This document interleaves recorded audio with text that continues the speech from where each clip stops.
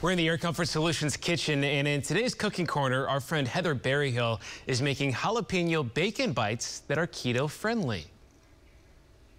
Hi, Heather Berryhill here. Welcome back to my home kitchen. Okay, it's March Madness. You're hosting a watch party and you want to serve an appetizer, but you also may be trying to stick to a keto-friendly diet. Well, I've got you. I've got some keto-friendly jalapeno bites that are super delicious. So let me show you how to make them. So I've lined my cookie sheet with some parchment paper just so it doesn't stick and the cleanup will be easy. Next, I'm going to go ahead and cut the smoked sausage. You can use kielbasa for this also, just into some little discs. Now I'm going to cut the bacon in half to make half pieces.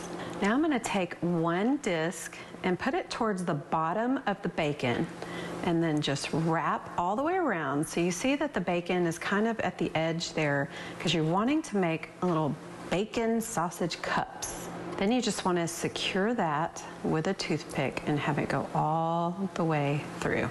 Then you're going to take your cups and just line them on your parchment lined cookie sheet. And you want to kind of space them far enough out so that they have room to cook all the way around. So I've got my little cups ready to go. I'm going to start with mincing one large shallot. Okay, I've got a block of habanero cheddar cheese here. You can use jalapeno cheddar cheese if you want. I'm going to go ahead and grate this entire block. This is 1 8-ounce package of shredded habanero cheese. I'm going to add it to my minced shallots. I've got one large jalapeno here. I'm just going to cut off the stem, slice it down the middle, and get all of the seeds and the veins out.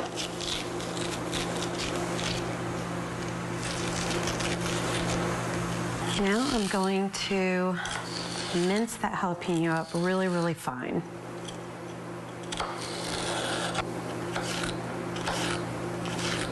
Now we're going to take those jalapenos and add them to the bowl. Only thing left to do is put one block of softened cream cheese into the bowl. So I took a blender and kind of got it started because you'll give your arm a workout if you don't, but I'm going to finish it with the spatula and just kind of making sure everything is blended together. You can use 2 spoons to fill the cups, but I think it's just as easy to use your fingers. I've got my little jalapeno bacon bites all stuffed with that cheese. Now I'm just going to sprinkle over a little bit of smoked paprika before they go into the oven. So the great thing about these is you can put them in an air fryer on 390 degrees for about 15 minutes. But today I'm going to put them in a 400-degree oven for about 20.